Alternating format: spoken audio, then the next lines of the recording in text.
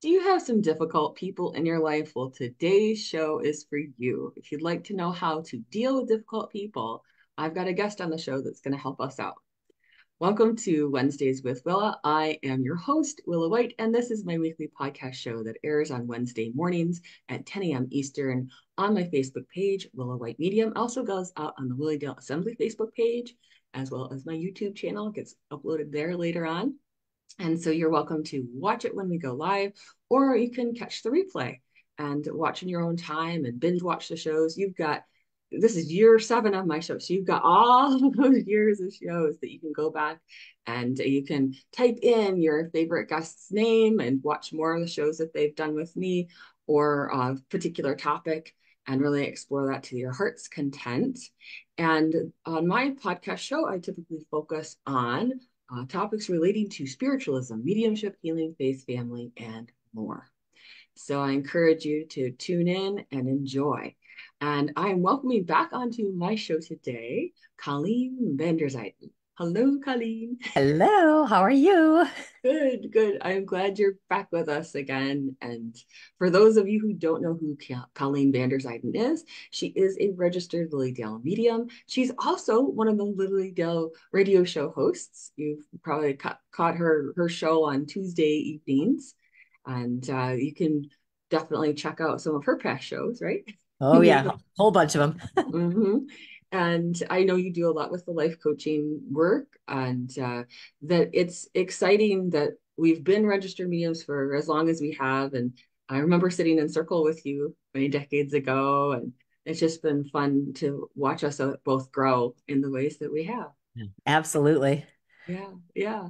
And I know I want to have a few announcements real quickly because I just forgot. I needed to make reference to the fact that Lilydale is planning some events for the solar eclipse that's happening. We're going to get totality here, folks. So they are planning a lot of events for April 6th through 8th. And the 8th is the actual eclipse date. And you can find more information about that on the lilydaleassembly.org website, as well as the other Zoom class offerings that they do. And the summer season program for 2024 is available for you to go ahead and register for classes, look at the whole program guide of those things. We get some great presenters that come in throughout the summer. And you can go ahead and register for classes. Definitely get booked for your lodging if you know that you're going to need to stay overnight. We've got guest houses and hotels. I think that's almost full, actually, is what I had heard. Wow. And yeah, it's booking in really fast. And you'll also get booked in with the medium of your choice. And you can find that list also on the lilydaleassembly.org website. And I know, Colleen, you have some workshops that you'll be teaching for the summer. Do you want to tell them real quick? Sure, I'm going to do a platform mediumship workshop in July, help people be a little more effective maybe with what they're doing and more evidence coming in. I'm going to do a workshop called The Courageous Empath. And so to help people handle their empathic abilities and not get so caught up in their sensitivities. And Yeah. then another one called Finding the Real You. So those will be fun. Yeah, this will be great. Absolutely. So yes, a lot of great things that are happening for the summer season. I hope you'll be able to join us and get excited not just about Colleen's shows and workshops, but about all of the great things that are happening in Lilydale this year. And so, without further ado, we're going to jump into our topic, which is how to deal with difficult people. Notice the way I said it, because that's how most people think about difficult people. Oh, yes. Do we need to define difficult people first? Oh, yeah. And it's those people that, well, where our whole body goes, ah, and it is so interesting because with difficult people, it's so frequently it's people who are important in our lives. And so, how do we handle those and not go insane? So this will be a very interesting show where some of it will be tongue in cheek, but some of it will give you some tips to actually apply in your life so that you can work through some of the issues that you have with people. And I think it's really good, especially since there's so many empaths that watch this show, and so they tend to be even more sensitive to a lot of the things that go on and in their families and their friendships and in their work environments and in the world. But yes, let's jump right into it, Colleen. Absolutely. It's so interesting because when we think about difficult people, we get so caught up in our own emotions with them, right? We feel like we have to defend ourselves sometimes, if we're getting criticized or attacked. Sometimes we just feel wronged, it can be very stressful because people don't change. They don't act the way we want them to or expect them to. And it's really hard when we have those kinds of people in our lives. And everybody has them. It's not like, this is a special thing. Everybody has them, you know? Is everybody has a difficult person in their life that they're needing to move past or find acceptance about, and so I think this is a topic that's going to hit for a lot of people. Yeah, and I think sometimes too, when we're handling difficult people, we feel like we don't have the ability or the power to change how we're looking at things. It's like, well, we can't. That's, I can't change them, so I'm going to be miserable forever. It's like, okay, but maybe you could go in a different direction and not be miserable forever, And it is, I'm a big believer in everything that happens in my life is there to help me on my spiritual path. Mm-hmm. And people, they are great teachers to help us on our spiritual path. Absolutely. They are the educators, the great educators, because it's ultimately not about what happens to us, it's how we react to it that dictates the event. And as you say, it's the whole universe is conspiring for our greater good. And it's sometimes hard to see that. This Yes, isn't what I ordered for Christmas, as it were. right? Yeah, and it is, and we're also sometimes dealing with, our own expectations because I in some of my coaching groups more recently, people have said they didn't act the way I expected them to, or I would never have done that. And so we have those underlying beliefs that people should behave a certain way, or that if I would act like this, how can somebody else not do the same thing? Right, the golden rule, treat people as, treat others as you would have them treat you, that kind of thing. And you're thinking, well, I feel offended. People can get into these thought forms, but there's training involved with the people that are in your life and how you would like them to treat you. Yeah, absolutely. And the empaths, we tend to have a struggle with boundaries. Um, and I always say you can set your boundary after the fact. It's okay. It's all good. But yeah, right. I mean, it is so interesting and especially too, and maybe this can be part of it as we come into our spirituality, our power, our personal power. And we want to live differently, maybe. We want to be happier. And then, where maybe before we tolerated behaviors, now we're Mm. going, you know what? I don't like this anymore. And I want them to be different. And so I have to stand up for myself. And then, when I do stand up for myself, then they're mad at me because now I have threatened the status quo. And then because they're threatened, now I'm in my empathic people pleasing. Oh no, I've made a change. I've ruined our relationship. And then I back down.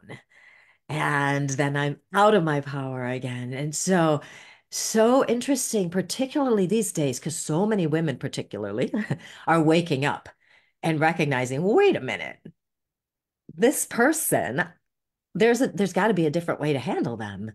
And so then they try to speak up, but then they get pushed back at and they don't know what to do. So what do we do, right, with that situation? How do we handle that when we've spoken up? They're not changing. That's always the big thing. They're not changing. And that's when we go, okay, well, let's talk about that in a sec. But they're not changing, but it's so important to believe in themselves enough to go, you know what, this is important to me. This is This is no longer acceptable. Yes, it was acceptable yesterday. Yes, it was acceptable for the last 20 years, but now it is no longer acceptable. And to be able to stand in that power and go, I have to do this for me. And then that brings up the whole feelings of selfishness. I mean, there's just like this web of stuff out there. Yes, and women, men too, but women, because I can speak from that vantage point. You have that combination of the people pleasing, like you said, and then as you arc through life, wanting to please your mate and wanting to please the people you work with, and then wanting to help your children. The mother guilt can be so strong, right? Yes. Of wanting to do those, wanting to, you're supposed to be selfless as a parent, right? You're supposed to be. It is very much an aspect, like you signed up to be there for this baby, this growing child, this teenager, and into adulthood, and the parenting never stops with those things, and then grandparent, like all the stuff that evolves, and also wanting to be there for friends. So they're the balancing act that's constantly evolving in people. And I think what happens is that it's like a powder keg, right? Let's say they've been stuffing it back down in. Like so, and it's usually metaphysically speaking, gone somewhere in their body too, right? They've Yeah. stuffed it. You've probably noticed this within yourself and other people. They've stuffed it somewhere. And then they end up having some sort of physical thing that erupts in that zone, that bleeps at them a lot, and they just, I gotta ignore this, I gotta ignore this, and then it all just sort of culminates and ah, and then the Pompeii happens, is what I call Pompeii happens. Right. People may die. Cue the doom music on this, and then you're the bad guy because you have been persisting, as you said. So just to give it a little dramatic flair, Right. Yeah. sequence people through that. But so there has to be a an understanding of getting yourself under control again, but at the same time finding healthy ways to cope with things and to speak with things. And I think that it's helpful if you have another person who can be a balancer for you in that. I think it's hard to go it alone through those things, because sometimes a lot of the big buzz for a person is that they have felt alone, right? Yep.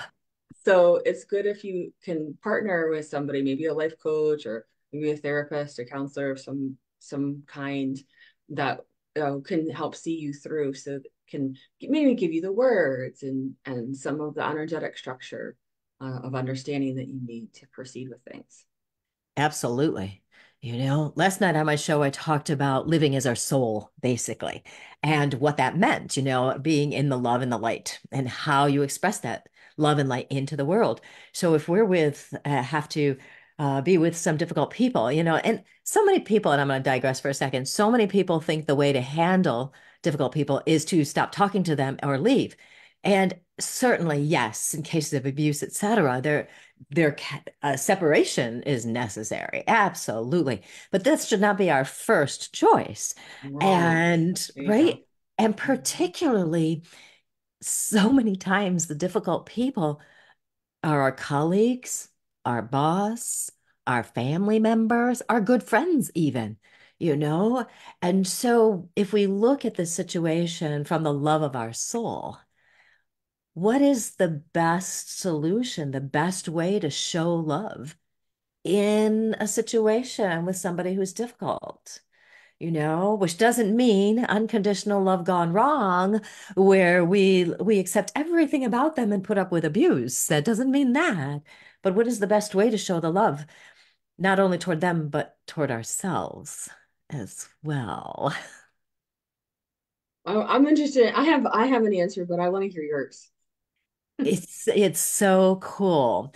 I'm very big about people learning who they are and learning their power and living from that truth. That is my message that I will do until I die and beyond. But if I'm going to live from my love and my light, I want to choose a higher response, a higher vibrational response. So let's just say you have a family member. Let's pick a sister, just to label and make it easier. We have a sister who is difficult, has narcissistic tendencies, for example. And if most people that I'm meeting these days are empaths, it's crazy how many more people are empaths. If you are an empath, you will have a narcissistic person in your life somewhere. It's a law. So I know, right? You've got a narcissistic sister. Everything is all about her. She's in the victim mode all the time. She gets mad at you because of something she thinks you did, and that was not what you did, or her perception is just totally wrong. So now, how do we handle that? Right? How do we handle a narcissistic family member where you love her, you still want to have connection with her, you want to have her in your family, you're not at the point of cutting her out or anything like that. So if we're in our love, to show that love might be that we recognize, number one, that's just who she is. That's just who she is. And every time we get upset about it, we get triggered. We're allowing ourselves to get triggered. If she's the way she is, why are we flipping out? That's the way she's going to be. So we look at her and go, well, that's the way she is, and we're done. So I tell It's people almost like that, you get to a place where you just shrug your shoulders and go, okay, it's just it's like I love the story of from Carlos Castaneda when he's talking to Don Juan or Don Juan, depending on how you want to say it. But he's explaining about how he is out in the wilds and he's being stalked by a jaguar. You know that part of the story? And he's yeah. stalked by the jaguar for 3 days. And he's gotten back to the mentor and he's telling him the whole thing. It's very dramatic. And he says, I was just so terrified all the time. Just constant, the barrage of feeling hunted. And at any moment I could die. Serious stuff, right? And what does his mentor say? Well, at any point were you offended by the jaguar? And Carlos says, no, of course not. Why? Well, because he's just being a jaguar. He's just being who it is. It's just being who it is. And his mentor says, then why would you get offended if other people are just being who they are? So isn't it such a great, like, wow. Sometimes you have jaguars in your life and you think that you're going to be torn asunder at any second. And if you are in that space of being offended about it or being in a space of trigger, you're actually heightening the experience for yourself in a wrong way. Yeah, absolutely. And it's wonderful though, because we can learn from that. Yes. So if we have that emotional trigger, like every time your sister is flipping out about something, what happens Mhm. is it's reflecting some kind of belief within ourselves that we're not good enough. And so it's like, well, she's not listening to me. How come she's not listening to me? Why is she so mean to me? And so there we get stuck in these emotions where we feel attacked. And yes, she may very well be attacking us, but that doesn't mean we have to accept it. And if we know that's the way she is, we can step back and we can also use it to learn and go and recognize, okay, these emotions are telling me I'm getting triggered. I'm getting triggered because I'm interpreting her behaviors in some way that is making it about me not being good enough. I'm taking something personally that it may be personal on her part, but I don't have to take it that way. Well, I think that another aspect of this, especially speaking to sensitives and past, because a lot of them watch the show, and what happens is when somebody's angry, you feel it. You feel shaken to the Uh-huh. core. It like it reverberates through you more than a normal person, shall we say. And it can sometimes live in you that day, weeks, or sometimes years later, and you just feel that and you want it to stop. It's like when people talk too loud and they won't be quiet, and you just want to do. And so then you almost want to lash out to make it stop. Oh, Absolutely. good. We want this to be done with. But if you give in to any of that shrinking behavior or you give in to the lash out, they almost want that lash out because then they can see, like I poked the bear enough. I got a response. And sometimes I think they get like juice from it, you Oh know? yeah. They get they were waiting for that friction so that they could have um and the energy from the friction. Absolutely. So I if have. you could see it that way, you could say, okay, I'm not going to feed into the friction of this. Mhm. It's game over. Yeah, that and it helps so much. Yeah. No, I have a family member who likes to push the buttons. And, I'm good for a while, but sometimes it's like, oh, boom, and I give it back. And then I'm like, ah, darn, I lost it, you Yeah, know? yeah. And it's back to my thing of the more you know yourself, the more you understand yourself, and you recognize, oh, this is just being triggered because of this self-belief.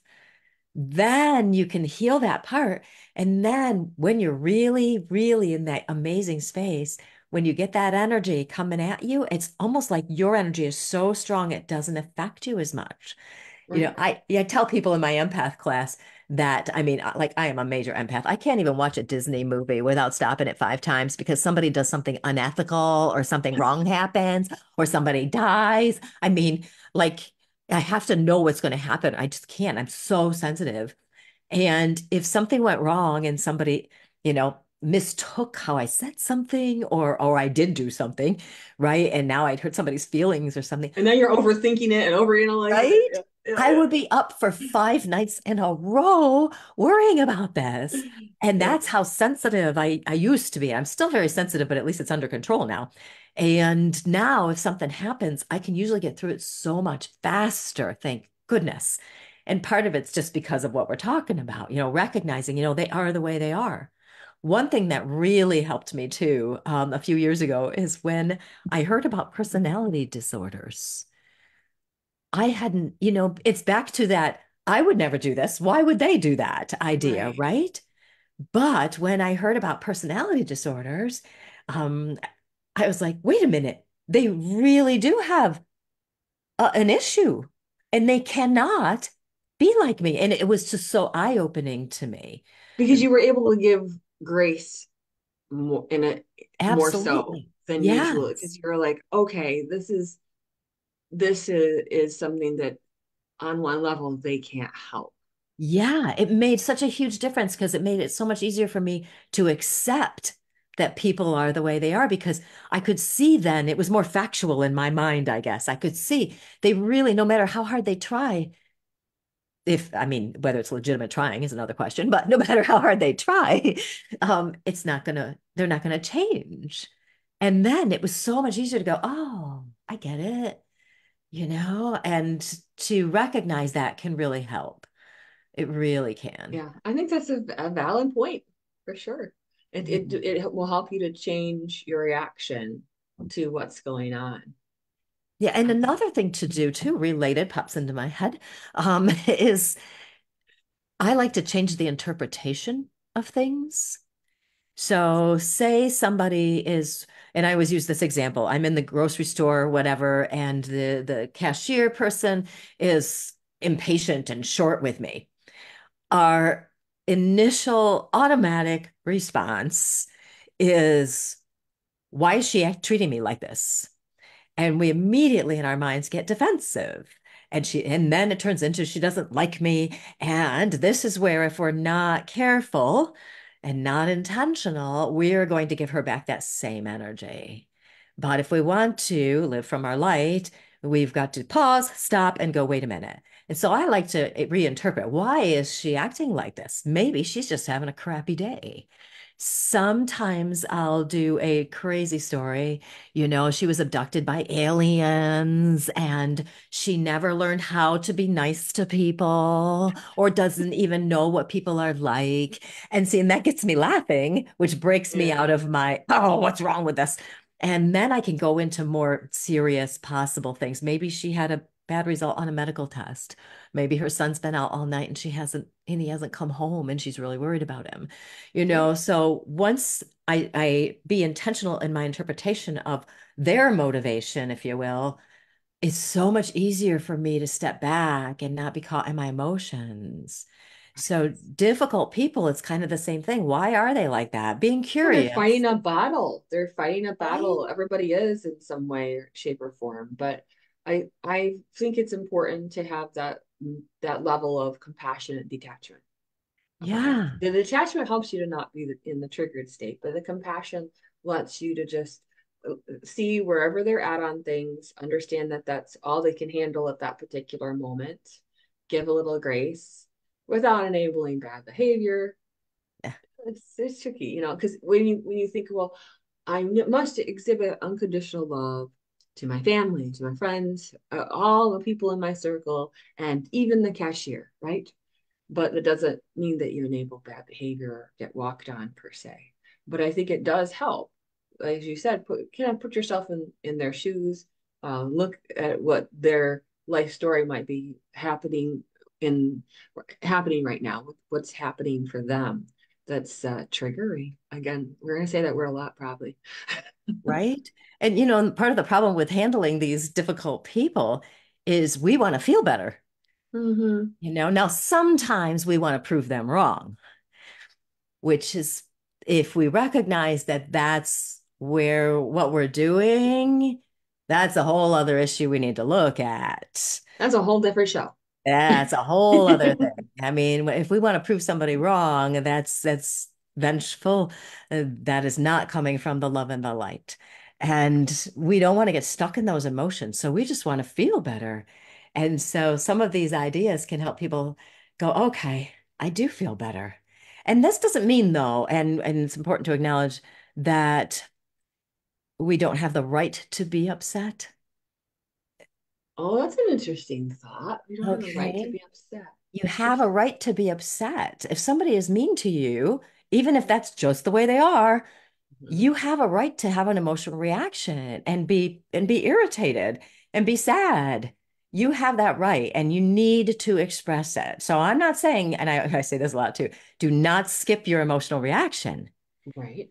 So you have that right to feel it. But if you're getting stuck there and you keep telling yourself the story about how this person did me wrong, blah, blah, blah, blah, now you're stuck. Now you need to step back. And once you step back from the emotions, then you can process them more healthfully.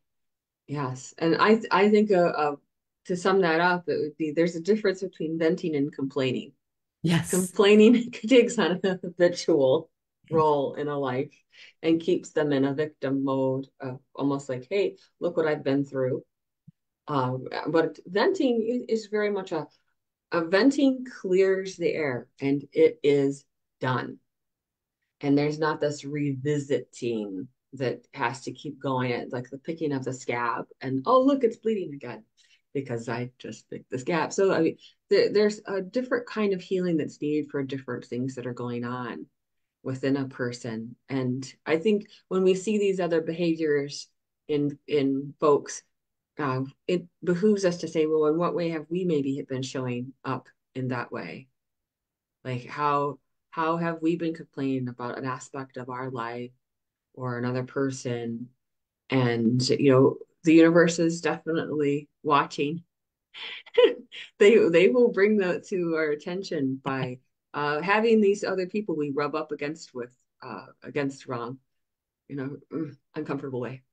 Oh, yeah. I call that reflection in my book, Yeah. where if we're bothered by somebody's behavior, one of the things we need to do is look at ourselves and see if that is what we're doing.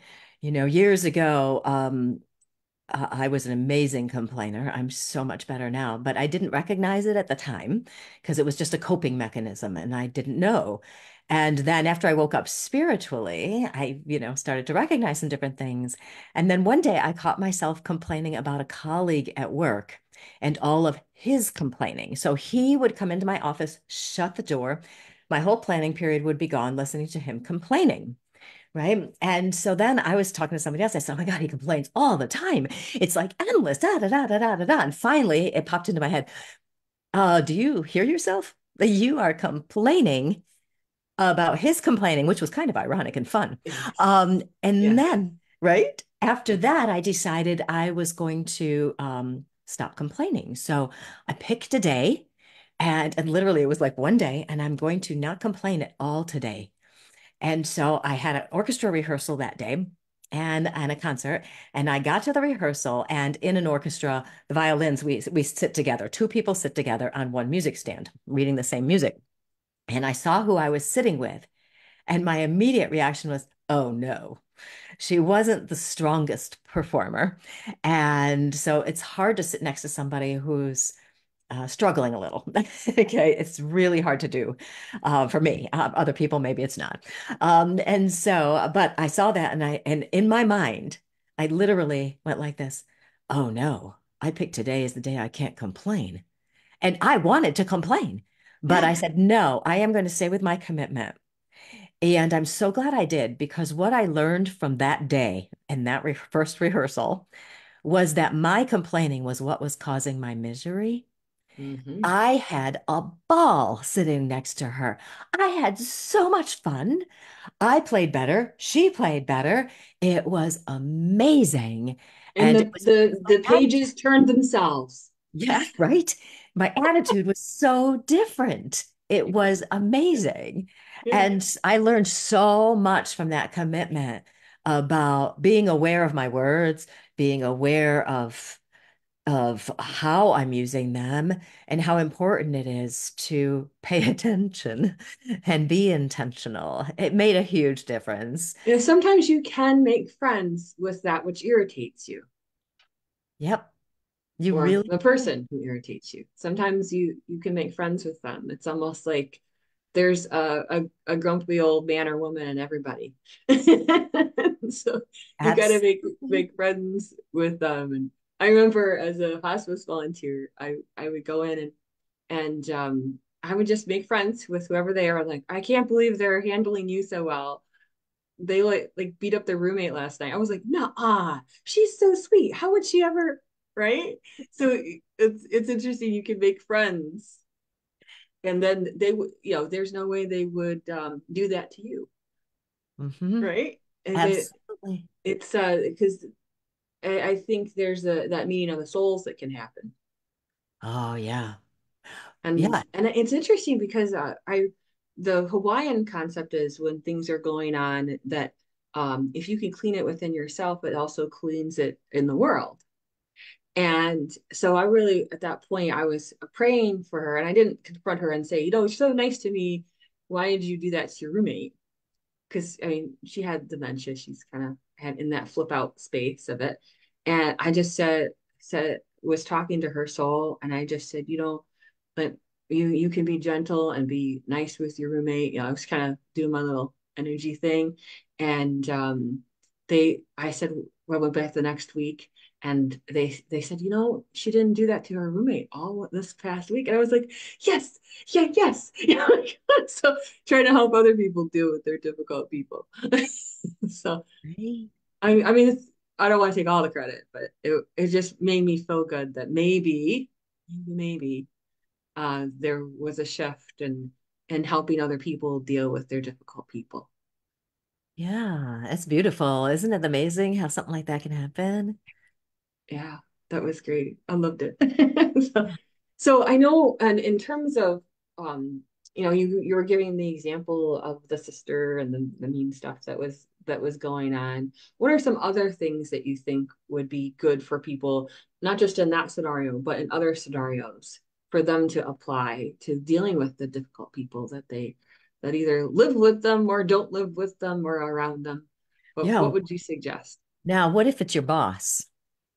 Oh, there you go. Because you Right? got to What if be it's your usually, yeah, boss? I interfacing with the had, boss. again, so many coaching clients more recently whose boss is narcissistic, controlling, micromanaging.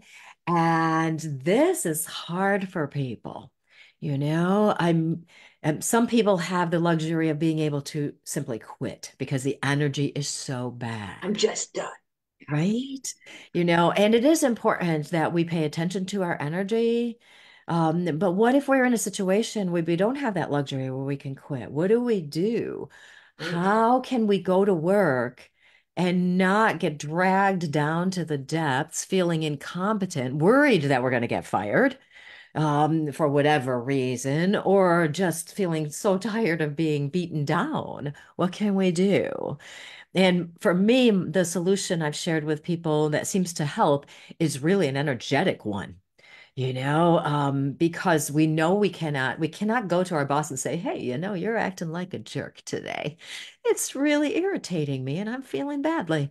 That's not going to happen, Probably because not going to play well. Yeah. yeah. And you can't really go to HR and report them if there is an HR because retaliation. I mean, there's a lot of it's fear stuff happening there. And if you need your job, and there's nothing on the horizon, what do we do? So, the first thing I tell people to do is make that energy bubble, make the bubble around them. And people who are not necessarily in my metaphysical field or spiritual field. Sometimes they're like, oh, okay, this is weird. And I'm like, just try it. I'm telling you. And so I will explain to them, to breathe in the love, etc., which again, we're in that woo-woo state for some people. But when people are desperate, they will try this stuff. And the rest of us who are all watching and listening, who are used to these things, are going, yeah, no problem.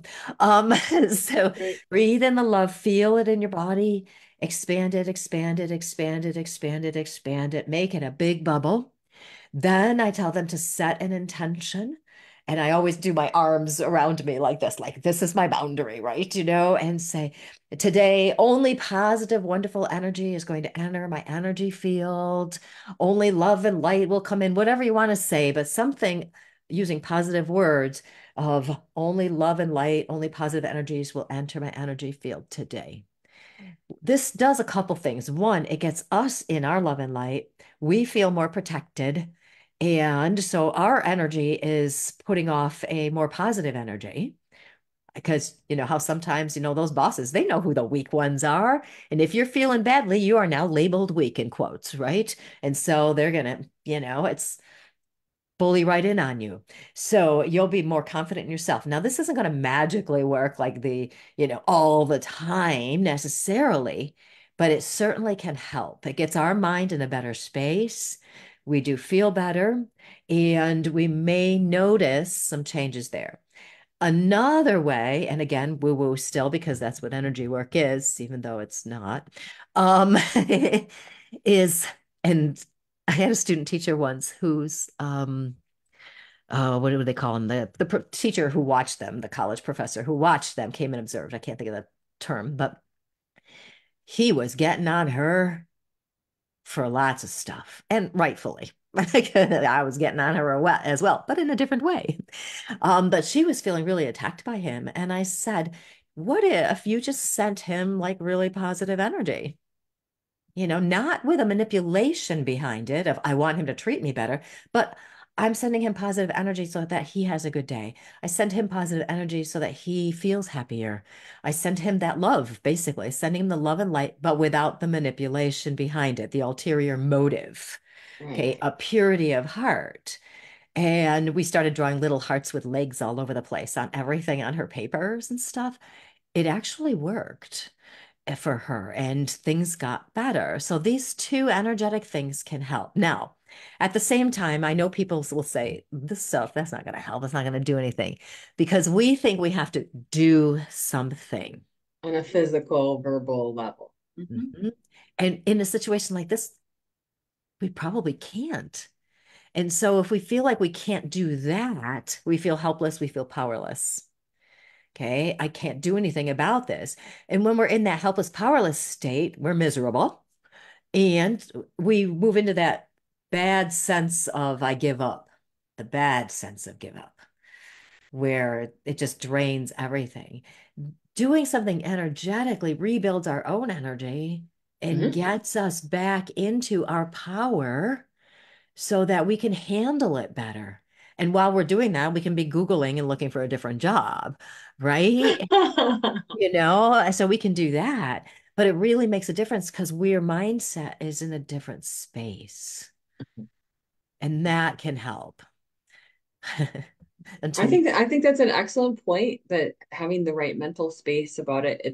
It's hard when people feel like they're under the gun, and it might be reminiscent of a parent or other person of authority over them, a teacher or whoever, and it's bringing that to the forefront of old regression response to what's going on.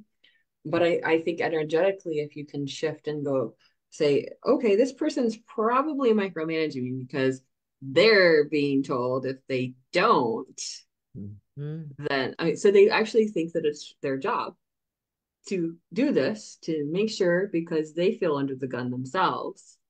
And I've noticed that if you do that, you just say, no, you've got an amazing sense of attention to the detail, and I really appreciate that about you, and I'm glad that you're learning to trust me that I'm handling it, because I've been able to do these particular pieces or projects or whatever, and in this particular way, and I'm glad you're able to refocus your energies, because your job is very important, and I know it's a relief to you to not have to do that for me.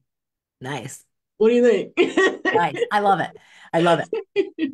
And It's a polite way of dealing, I think, with yeah, you don't have to say that over and over again to the boss person, but there's just that sense of it can ease the way, so that they go, hey, this person kind of gets what I am having my own struggle yeah. with yeah.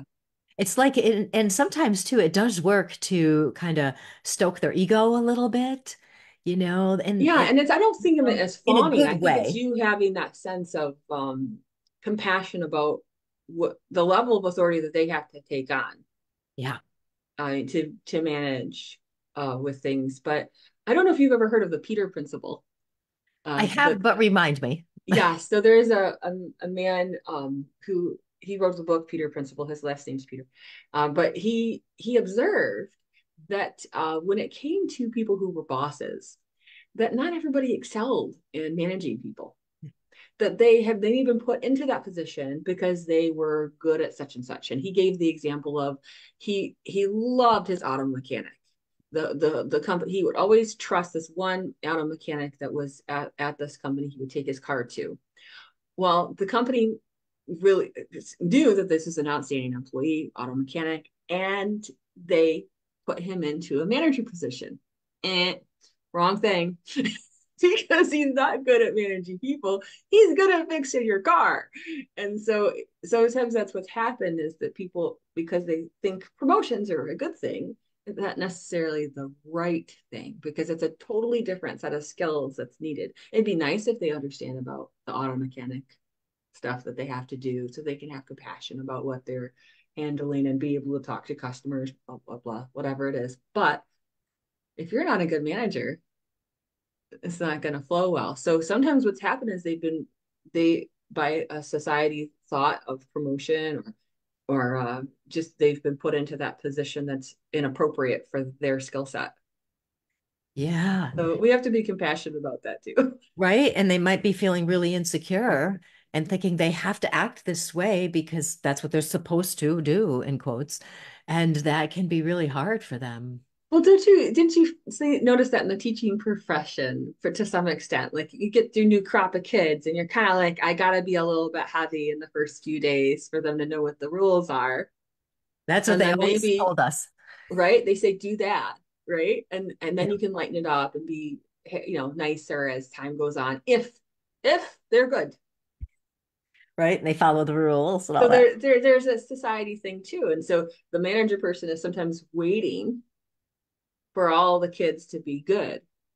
And we ran into the situation with our younger son at one point, where a boy would be misbehaving in the class. And so that meant the whole class couldn't go out for recess. Yeah. So a whole group can be punished because of one person's actions.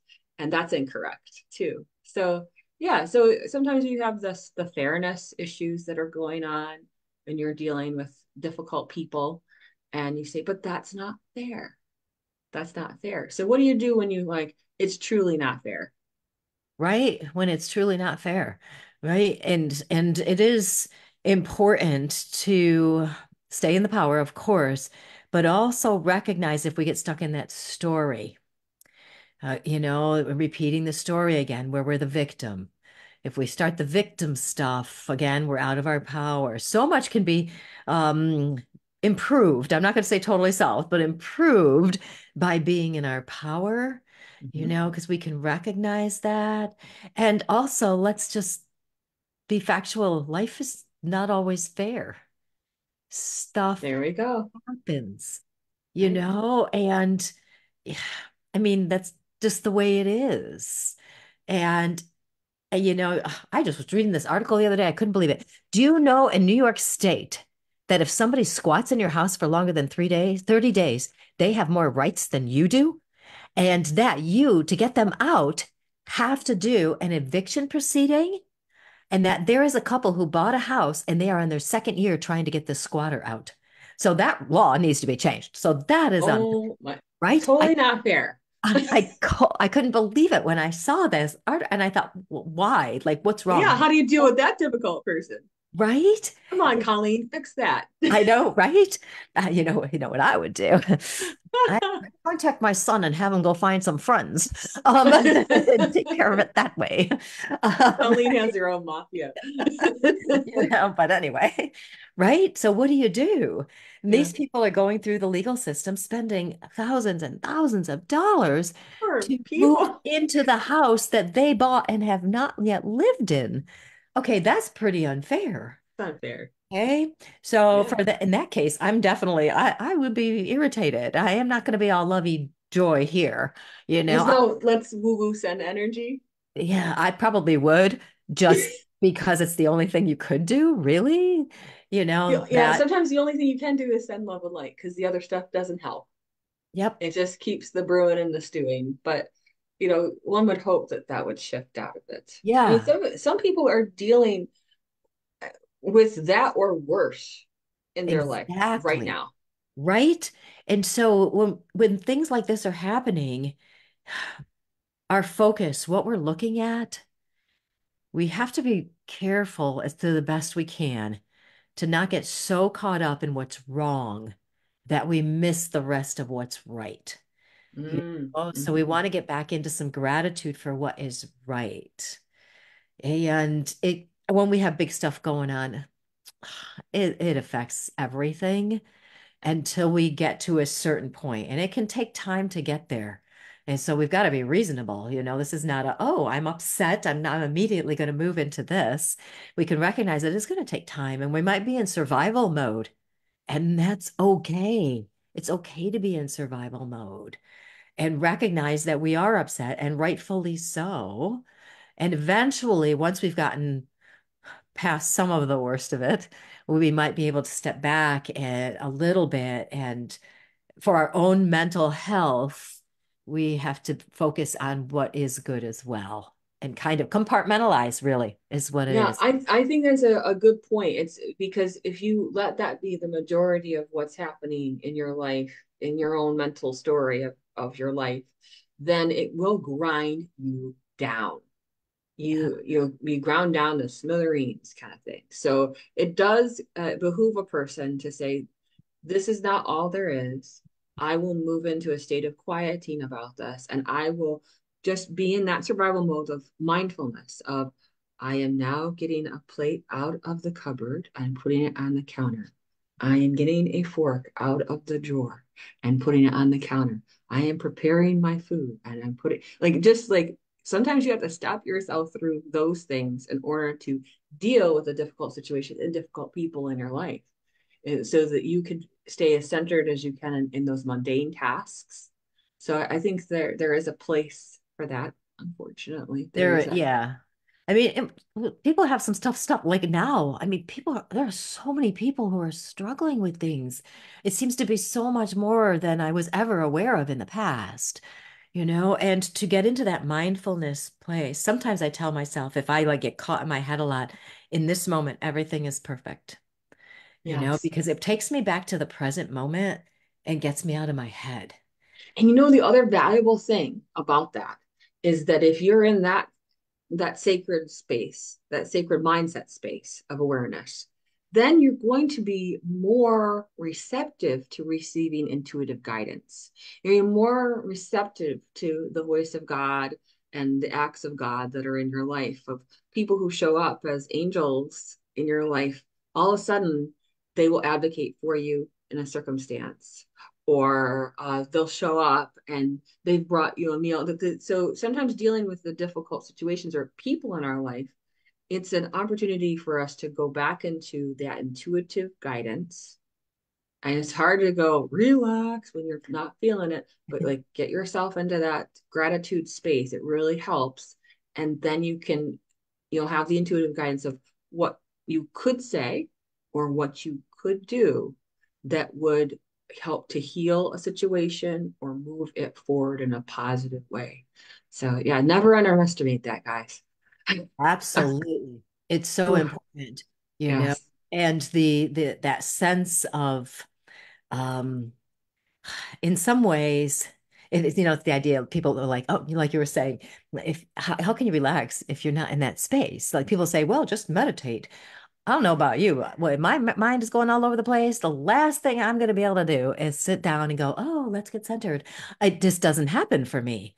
And Yeah. so Yeah. that's when I might go do something else, Hmm. distract myself, do something creative, go for a walk. Hmm. And this gets us into that same similar space where there's some stillness will come in. And once that stillness is there, that's when the Yeah. guidance will come. They And then call that the still point when you're actually there, and you can achieve that if you're doing some sort of work or walking. And I think it also is really important to note that those happy molecules, when people move their body, the muscles will activate, and it's much better than you just laying there and vegging out on the couch, just kind of zombieing. If you can get up and move your muscles, it tells your body, I'm engaging with this, and you'll be better able to meet those difficult people in your life. Now, I know we're getting close on time here, but I know one of the things that you and I had talked about before was, what if you decided that that difficult person needs to be completely expelled from the life? yes. Let's lean into that one. Absolutely, because that is so important too. And many people experiencing this, the family estrangements, whether you're on the receiving end of being estranged or you're estranging. I'm not sure that's, Mhm. how Yeah, grammatically is correct, but you get the point. right, right. Right. So, what do we do in that case? And here's the thing. If you're the person that has decided somebody can't be in your life, I'm assuming first you've tried to fix it as best you can without sacrificing yourself or your power or putting up with abuse. Now, if you have been abused, etc., and you need to separate from that person, it's essential that you recognize how protecting your power, protecting your energy, and it's okay to do. Now, the other thing, if you're on the receiving end and somebody is not speaking to you and you've tried to figure out or help or whatever, and it's still not working. I've had so many people tell me this in the last couple of years, their kids aren't speaking to them, their mother's not speaking to them, whatever it is. And the way that I've handled this in my own situation is to recognize that my child is on his own path. It's his path, and this is part of his soul growth. I can't fix something that is not mine to fix. And I saw in a Facebook group somewhere where this person was claiming that every time a child, adult child, wasn't speaking to the parent, it was the parent's fault, that they obviously did something wrong. And 100% of the time. right. Hmm. And the people in this group were not in agreement either. And I said, Yeah. that doesn't make sense because, we can have the greatest parents in the world and we still have kids who go out there and do horrible things. And Yep. it's not the parents' fault and it's not And one of my pet peeves is, oh, your parents must be so proud. They raised you so well. I'm like, that also means if you did something wrong, the parents had a problem. It's the same things. That's one of my pet peeves.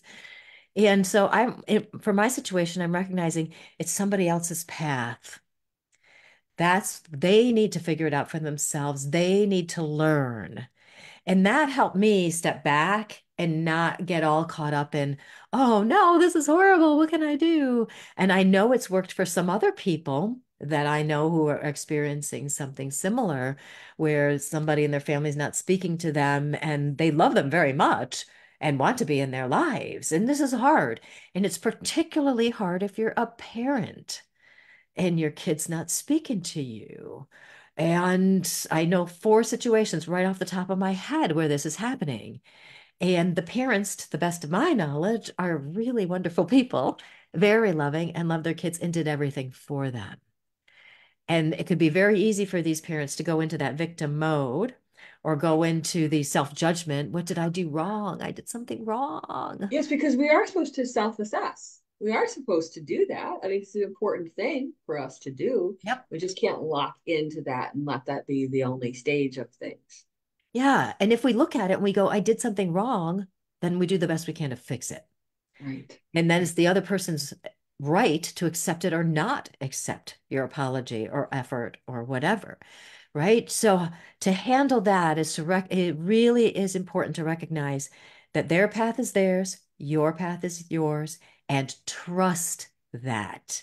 Right. It's not going to totally remove any sadness or grief or pain, but it really It can can help. help.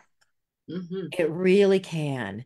And again, go back to sending them the loving hearts. Right. I think the other part of that is stop obsessing. Stop getting yourself into a worry frame of mind. You want to move into that faith prayer standpoint instead of the fearful Yeah. mode of things. And sometimes you just have to give it all to God, as it were. But you have to honor. If somebody says, "I don't want contact," you have to honor that. And you just have to know that even when you think about them, don't send it out as a thought like a grappling hook of energy. It Yes. has to not have the energy hook at the end. You Yeah. No know, manipulation. people can feel that. People can feel it if people are thinking about them. If you're sensitive, you know what I'm talking about. But just know that it's a soft touch thinking is how I would explain that to folks. It's like a soft touch that is just sending pure love, the highest and best good, envisioning them as a spark of the divine. And that is such a relief to us then. Yeah. It's such a relief that we can do something, but we can't do the hook. We can't do any of those things. We have to leave go. Yeah. And this is big. If people can do that, and again, it's to the best of our abilities. Yeah. I mean, the back of our mind, we're always thinking, well, if I send this, then maybe they'll come around. And we can recognize it's still there in the back of our mind, but we do our best to be as authentic, genuine, and pure in that sending. Mhm. And that it makes a difference. It really does.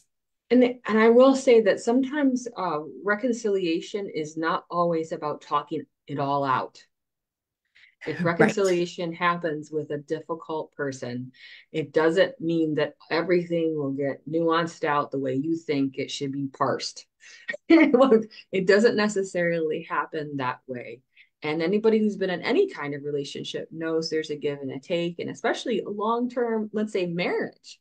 Marriage is one of those things where you're in that forgiveness state with them for various things, and that there's support that can happen along the way. And that's the same kind of thing that happens with a parent child too, right? There are forgiveness things that happen along the way, and hopefully it's strong enough to carry you through the darker, difficult times. But certainly owning whatever is yours, not bringing it up to everybody else, not trumpeting it all around. Well, and if somebody says, "Well, I've heard that your son's not been talking to you for a few years," thank you so much for your concern. And I'm actually letting myself be okay about that and honoring that relationship. and then you change the subject because it's not necessarily right to reopen about that and have those thought forms because sometimes people are in a, I would say, a light gossip mode. Does that make sense? Like a light, they Yeah. care, but they, and it's not really going to be helpful. So sometimes in the dealing of with difficult people, it's dealing with the people around that situation, be they other family members or other friends. But Mm. you know what I'm trying to say? It's almost like in the indirect people around the situation of the difficult person. Yeah. Or taking sides. Right. Right. So, Right. So I know this particular topic of how to deal with difficult people, we can't answer everything for all of you who are listening to today, but hopefully we've given you some thoughts of how you may approach this a little differently, energetically and mentally, emotionally, even physically, and how to bring yourself more to a still point of gratitude and acceptance. Right? I would say those are some bottom line things for people, right? yeah. And love shows up in different ways. How you love other people. It shows up in all different ways, in all different It really forms. does. Any last things you'd like to share with folks before we close things out for today? No, just keep being themselves and shine their light. That's so That's right. important. That solves so many problems. That's right. And honoring where you're at, honoring where other people are at, and knowing that this too shall pass, that you're learning so much from these examples of your life, and do your best to love the other people, even if you're dealing with a difficult person, do your best to love the other people that are around you so that it doesn't become such a central focus for you that you forget those other relationships. Hmm. So Perfect. Oh, beautiful. Well, thank you so much for being with us today, Colleen. Really appreciate it. And thanks to everybody who was writing in and sharing comments and their own stories of difficult people. And we will send all of you love and light as you're going through that particular journey, and also love and light to the difficult people. Many Mm. blessings to all of you, and I'll see you next week for another great show. I'll have Joseph Shield on the show. We're going to be talking about Ooh, conversational mediumship. So nice. another great show in store for everybody. Take care. Bye bye. Bye.